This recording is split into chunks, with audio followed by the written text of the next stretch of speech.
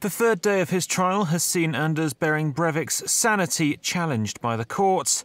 Having heard his opening statements on Tuesday, the defence brought in sociologist and Oslo University professor Thomas Høiland Eriksson to comment on whether the killer is truly able to be held responsible for his actions. Which is, of course, is a difficult question. What I can say is that his worldview, or at any rate large parts of his worldview, are fairly widely shared.